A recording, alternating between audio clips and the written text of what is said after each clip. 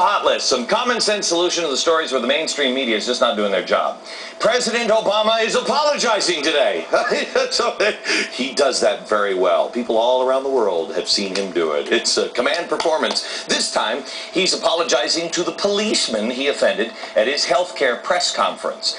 But I'd like to know, is he going to apologize to the doctors he also managed to anger when he made this diagnosis, MD?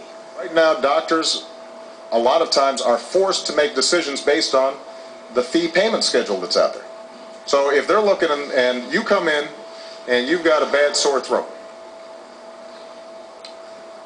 or your child has a bad sore throat, or has repeated sore throats, the doctor may look at the reimbursement system and say to himself, you know what, I make a lot more money if I take this kid's tonsils out. Yes, sir. By the way, the fee payment schedule, you know who does that? That's the federal government. They make that schedule. Now the American Academy of Otolaryngology, I'm a doctor, I can say that. They're the throat people. They beg to differ. They have released this statement saying that they are, quote, disappointed by the president's portrayal of making a decision-making process by the physicians who perform these surgeries. In many cases, tonsillectomy may be more effective treatment and less costly than the prolonged and repeated treatments for an infected throat. Wow. Less costly and more effective. Come on, docs. Come on, who you fooling here? Admit it. You're taking every little child that comes in, you're ripping their tonsils out, and then you're hanging them on a little hanger in your closet, and you're letting them dry out. Then you sell them as beef jerky to the Chinese. Oh, I know. You're not fooling anybody. Why? Because he's watching all the time. Yeah. You're nothing but a bunch of tonsil mongers. More on that a little later. And in case you've ever heard the do as I say, not as I do, you're going to love it, this time coming from New York City Mayor Michael Bloomberg. He was caught by the Associated Press letting his SUVs idle for up to an hour. Oh, how very non-green of you, Mayor. But earlier this year, he strengthened the city's anti-idling law for vehicles, allowing only 3 minutes of idling on the street. I know, I'm in traffic, and I'm going down Avenue of the Americas, and I'm like, come on, man. Come on, I've got 20 seconds. Move, traffic, move. And don't worry about it. You can also stay 1 minute idling in a school zone. Now the mayor is apologizing and instructing his drivers to turn off their vehicles. Live by the law that the people have to. Thank goodness, now the earth is going to be saved. But it turns out the mayor's vehicles are exempt from the law because they are emergency vehicles. Mr. Mayor, as late great Kermit the Frog used to say, it's not easy being green. But Kermit didn't understand that there are two classes of people. Those who make the laws and then those who actually have to live by them. We appreciate the apology, but did you know regular, non-exempt people getting caught idling would cost those people $250 to $2,000? By the way, I'm sorry to break the news about Kermit the Frog. Apparently, when I said late great, kids, you'll be missed. And restaurant chain Denny's is reportedly being... Kids all over America are like, what? I'm kidding. He's fine. He's totally healthy. He's reportedly being sued. That's all we need is another celebrity to die. Can you imagine how long that funeral would be?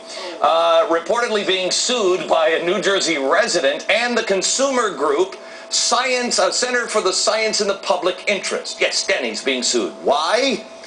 Because many of Denny's meals are dangerously high in sodium. Too much salt. Too much sodium at Denny's. What will happen next?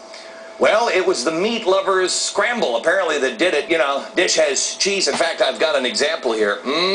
This is it. This apparently has too much, where are we here? This one has just too much salt in it. It has cheese and bacon and hash browns and a pancake and eggs and sausage. I mean, too much salt. This isn't healthy. Somebody should sue. It's almost 6,000 milligrams of sodium, or the amount of salt you should have in over 3 days. But guess what? Piggy, pig, pig, pig. You don't have to eat it. Don't order it. You think this is healthy? Maybe that's God's way of sorting out the stupid people. It's not polite to talk about politics or religion, but today they come together so perfectly they make blood shoot right out of my eyes. In New Jersey, the Garden State, where they are apparently growing corruption. The FBI arrested 3 mayors, 2 state assemblymen, and a partridge in a pear tree along with 40 other people, including rabbis, in an alleged international money laundering scheme. The group allegedly trafficked everything from human organs to fake designer handbags. Those aren't handbags. Those are children's tonsils! Busloads of suspects were taken to the FBI's Newark field office, including Ridgefield Mayor Anthony Suarez, who was reportedly charged with agreeing to accept a $10,000 corrupt cash payment for his legal defense fund. Accepting an illegal payment for a legal defense fund, only in New Jersey.